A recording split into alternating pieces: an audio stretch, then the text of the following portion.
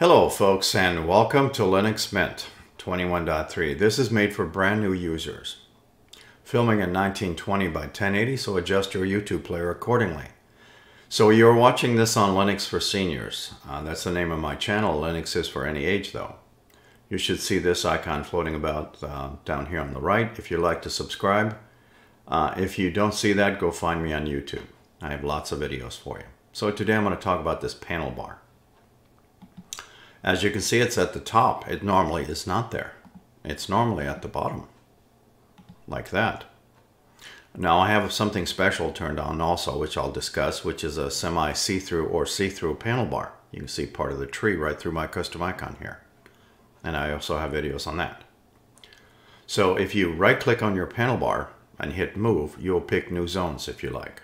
New positions, 1, 2, 3. Now when you click this area, this will have less room than the one on the top. You can see there's more room in here. The menus still work the same, and you can resize the box by grabbing the corner if you like.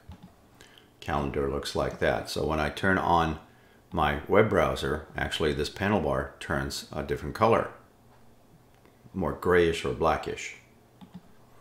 All right, how do you turn this stuff on? Well, you can go to your settings. Also right click on your panel bar and settings are right here.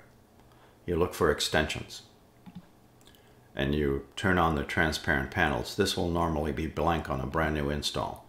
You click that, find the arrow, click, it produces a check mark after it's installed. Then you click manage. It'll normally be off like this, and this is how your panel bar normally looks like. Then you can click that. And depending on where this gear symbol is set, there's only 3 choices.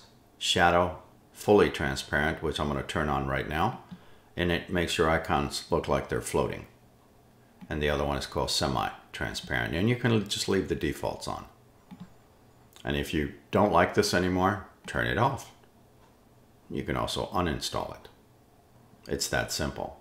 I'm going to turn mine back on, enable it in other words, and say thank you for watching.